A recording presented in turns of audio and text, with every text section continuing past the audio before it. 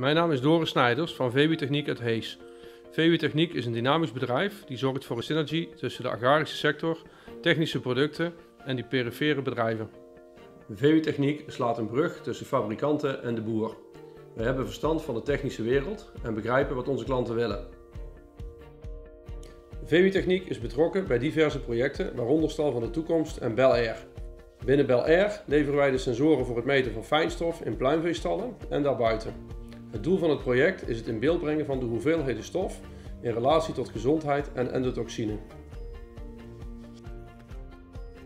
Binnen Stal van de Toekomst zijn wij verantwoordelijk voor de totale aansturing van het dagontmestingssysteem en van alle meet- en regelsensoren.